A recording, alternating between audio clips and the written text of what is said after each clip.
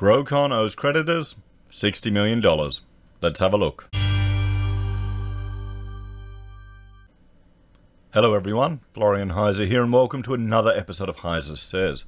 Grab your stein of coffee, let's have a look at this article which is discussing, well, the collapse of Grocon, everyone. The fact that they owe creditors $60 million.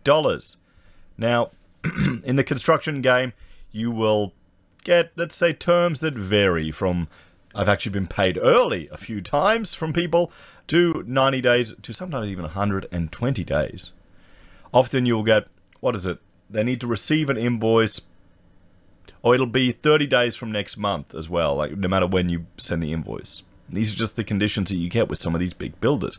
Because, well, it's easy, cheap credit for them. There you go. Now, 60 million bucks, that's a lot of money, and I'm concerned with how many potential subbies are going to cop it. Because for me, I'm an architect, okay? My cost, the computer equipment I have, my power bill, rent and staff, which I've gotten rid of, and just, you know, that's it. Pretty much, you know, stationary expenses. It's not too bad if someone doesn't pay me. I feel it, I get annoyed, I get angry. The worst I've had is someone that stiffed me for 15 grand. You know, and I took it to QCAT, I won, I had a lawyer, do all these things. It wasn't worth the energy and the effort. It's a little restaurant down in Rubino Town Centre, by the way. So, you know, just ask me in email. No, I don't care. Well, I do, but I've moved on. But the thing is, it's not like, you know, they've taken my intellectual property. They've stolen it and they haven't paid for it. Okay, that's part of life. Now, that's different to a subby. Say if you were doing tiling, say if you were doing plumbing or wiring, say if you were, you know, plastering or anything, you would have to pay for those materials, usually yourself, fund it yourself. Then you'd have to install it, fix it, and do it. So then once it's installed and fixed, it becomes the property of the owner of that project, the client, the end user. Now, if the builder, between you as the subby and the client, goes bust and doesn't pay you, you can't really go in there and pull it out, can you? Because that person has probably paid for it and owns it. It's just the builder that's done the dodge on you. And this is where it can get really messy. And it can get heartbreaking. It really can. Some of them will play the game where they'll string out invoices so long to try and get subbies to go under. And sure, they've got rules and legislations and all these things in place, you know, business bank accounts or construction, all this stuff they try and set up. Still happens. That's just the game, everyone. And it's frustrating. It is. It really is. So I feel sorry for the subbies more than the consultants with regards to this. But we've all encountered it. Let us know in the comments your stories, guys, before we go through this of, you know, how much have you been stiffed on a job that you haven't been able to get back, and then how much have you managed to get back? There's one thing I didn't realize, because I had this QCAT thing, and then you have to go place it to court and do all these things.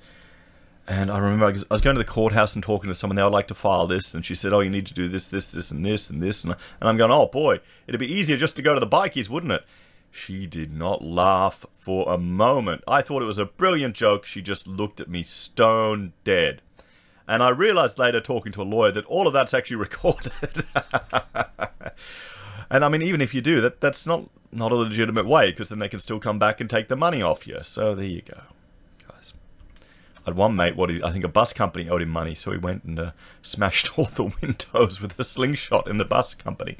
So, but then again, you're not getting your money there either. You're getting revenge, and you're not getting the money back. So it kind of is not worth it either. I wouldn't advocate for that, guys. It's just waste of energy, waste of good ball bearings that you could have taken to the scrap metal to recycle. You're spending money on revenge. So let's have a look at this. The company behind some of Australia's most iconic buildings owes creditors about $60 million, but could be saved from the brink if its legal battle over the central Barangaroo project in Sydney is successful. So they're pinning all their hopes on this. That's not what you want to hear. I guess if you're a subby and you're owed money, at least that's a light at the end of the tunnel, but that's not what you want to hear, is it? That it's all dependent on that. Office tower and residential apartment builder Grocon announced last week it would reluctantly appoint administrators. 66 years after the private group was founded by Chief Executive Daniel Grollo's grandfather, Luigi. Mentha Restructuring was on Friday appointed administrators to 39 Grocon Group companies, but not those associated with its ongoing project, the Ribbon development in Sydney and Northumberland development in Collingwood. We understand that these projects will continue while the future of the Grocon Group is decided, Administrator Andrew Knight said. Well, that's some good news for those people on those jobs. Make sure you're getting paid. Make sure you're getting paid early. I'd be asking for that up front. Also, the Grocon companies that are embroiled in litigation with the New South Wales government over its handling of the Central Barangaroo project are not in administration and remain under Mr. Grollo's control. Grocon alleges rival Lend-Lease and Crown Resources reached a secret deal with the state government on building heights last year, protecting the rights of the Crown Towers, now Sydney's tallest building, to unobstructed views of the harbour. Oh, you can see that happening, can't you? That killed off Grocon's plans to build smaller commercial and residential towers nearby. Grocon is seeking compensation for lost profits in the project that could be anything between 60 million and 270 million. If successful, creditors would be paid in full, Mr. Grollo said, and the company could be revived. But do you want to be doing business with a company that gets this close to the wire, everyone? Mr. Grollo alleges Infrastructure New South Wales was aware for years that the dispute over the views would torpedo Grocon's proposals, but withheld the information and instead continually confirmed the height the company could build the commercial and residential towers. He said the reassurances led to Grocon continuing to invest in the project. I can so see that happening. I can so see bureaucrats just lying to people's face. Can you see that happening, guys? 100%. Grocon said it was forced to vest its development rights in a fire sale to fellow consortium member Aqualand 6 years after it began pouring money in. The matter has been listed for the New South Wales Supreme Court on December 4th, while the first meeting of creditors will be held the following week on December 9th. Grocon's future would be decided at the second meeting, likely mid to late December, the administrator said. Our priority is to assess the business and begin to work towards finding the best outcome for all stakeholders, Mr. Knight said. So there we have it, everyone. There we have it. Some potentially dodgy dealings from the New South Wales government and bureaucrats hiding information from Grocon. What do you reckon? Do you think that could possibly happen in an Australian council? In an Australian state? Australian bureaucrats? Never. What do you reckon, guys? Let me know your opinion, your take on that one in the comments below. But regardless, there's still sitting at $60 million owed to creditors.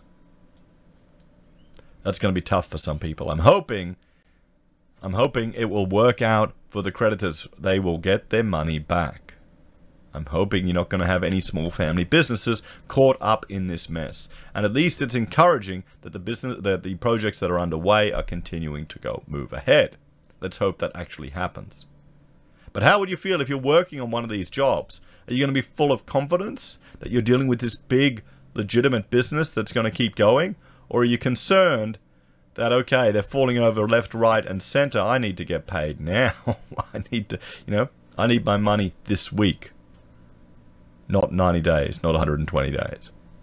We'll have to see. So guys, this is definitely one to keep an eye on. Let me know if you know anyone who's copped this. You know, are you owed money by Grocon? When do you expect to be paid? You know, have you installed a lot in their projects? And what's the most that you've missed out on? But more encouragingly, what is the most that you got back?